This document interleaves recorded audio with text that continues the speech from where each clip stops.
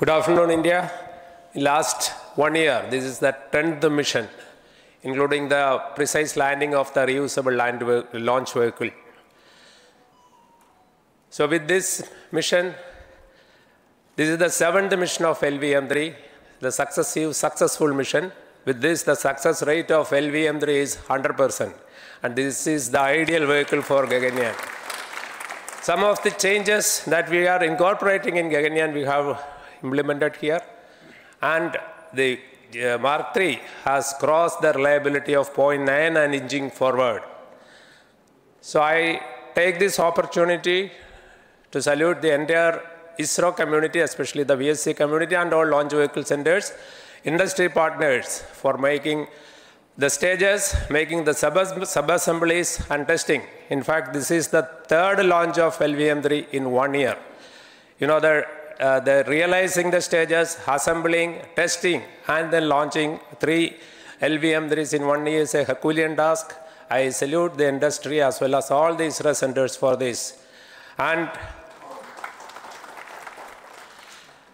I wish all the very best. We know that when the beginning is good, the ending has to be good. I wish all the very best to the Chandrayaan for its solitary journey through the vastness of space and for making a feather-like soft landing in the 4th week of August. Good luck. Thank you. Dr. Narayanan, Director LPSC.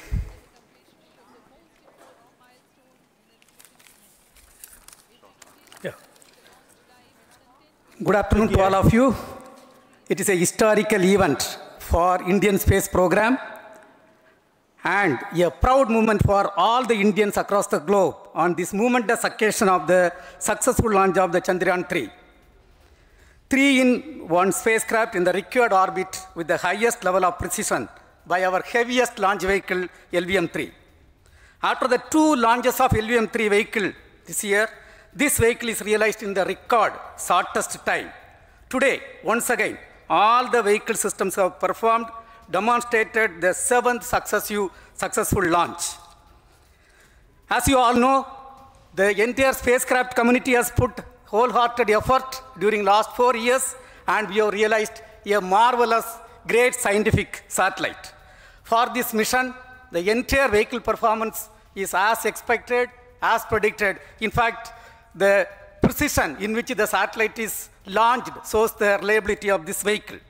And we too have 4 liquid propulsion modules, 2 in the launch vehicle. The L110 stage, C25 stage, it has performed extremely well along with all other vehicle systems.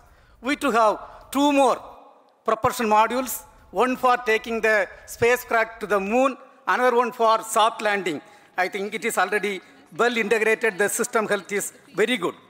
Today's success is the culmination of the dedicated, smart, and hard work of all the ISRO team members and the work culture of ISRO and the review process what we follow.